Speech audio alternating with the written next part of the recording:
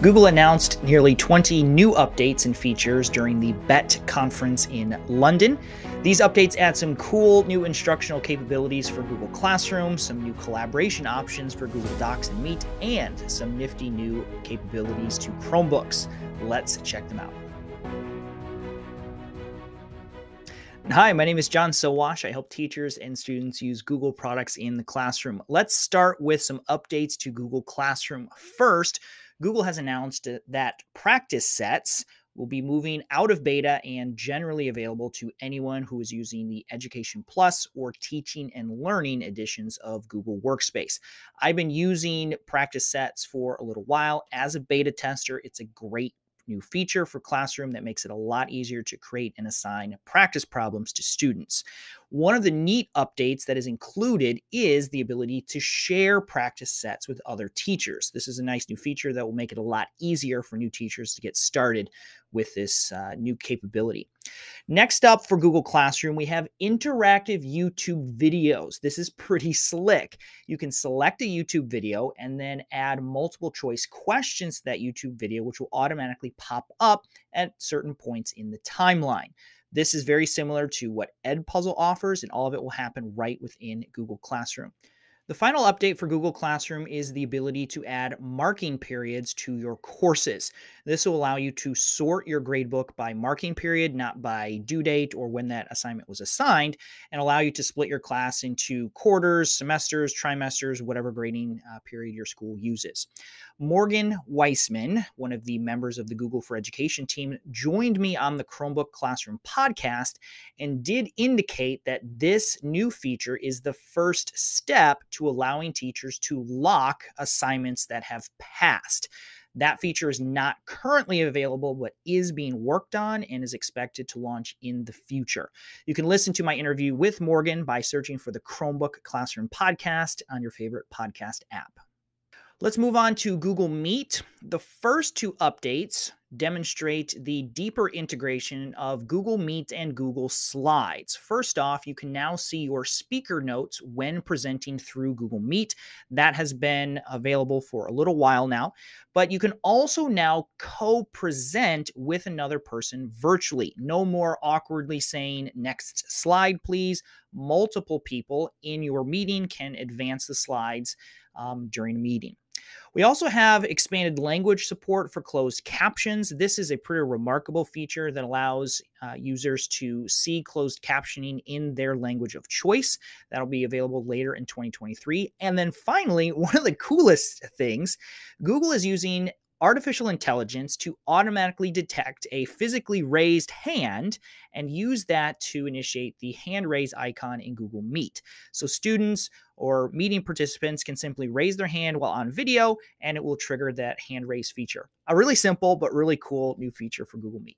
Google has put a lot of time and energy into this idea of a smart canvas for Google Docs. We've been looking at smart chips and lots of new features for Google Docs over the last 12 to 18 months, and Google is making several big announcements that expand this idea here today. First, Google is introducing a new voting chip that allows users to vote on ideas right from within Google Docs. It's pretty slick. You put the voting chip in, and then users can select various emojis to indicate their approval or disapproval for various ideas. This will be a very interesting feature for classroom teachers to democratize the classroom. Secondly, Google is introducing a timer and stopwatch chip for Google Docs. This will allow you to count up or count down time to put a timed activity or record how long it takes to accomplish a particular task. Those chips will be available here very, very soon.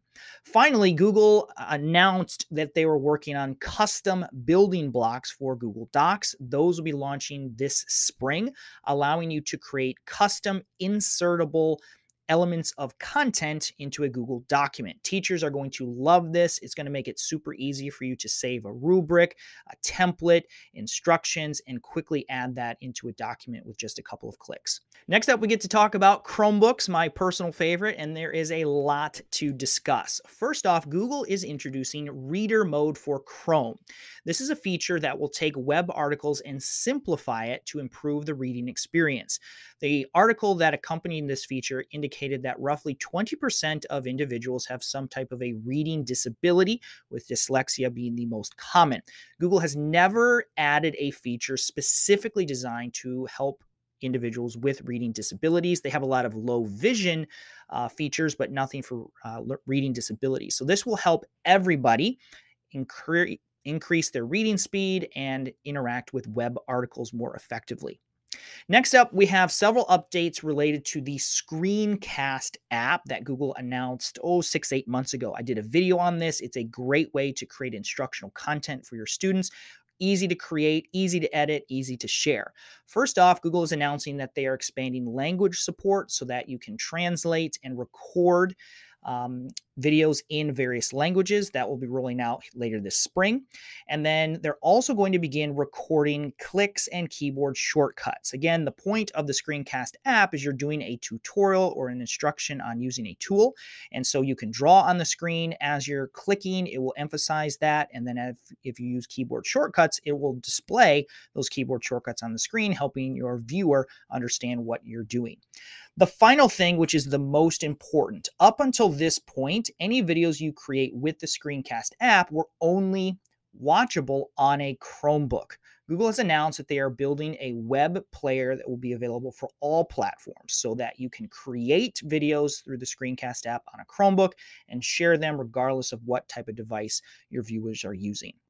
Google's also announcing some updates to Cast Moderator, their special software update for Chromecast specifically designed for classroom sharing.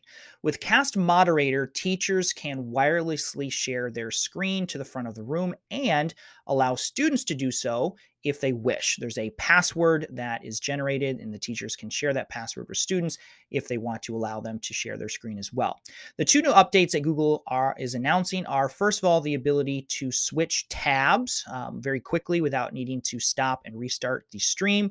And then secondly, the ability to freeze the screen, allowing a teacher to continue working on their device while still maintaining an image up on the screen. Cast Moderator is pretty slick. It's relatively new. I recently spoke with an IT administrator who's deployed Cast Moderator to their entire district, and they absolutely love it. That is a very quick overview of all of the major updates coming from Google during the 2023 BETT conference in London. There's a lot more about each of these updates that you should probably know. I wrote a detailed blog post about them. You can find a link to that blog post in the video description. Most of these updates do require that your school use the Education Plus or Teaching and Learning editions of Google Workspace. You'll need to make sure you know which edition you're using to know which updates will apply to you. If you're an IT administrator, I'd also encourage you to check out a related video that I put together on some Google admin updates coming out of the BETT conference. You can check out that video by clicking over on the left side of your screen. And if you like Google updates like this, make sure you subscribe to the channel. I'll have videos on all of these updates coming out in the next few months.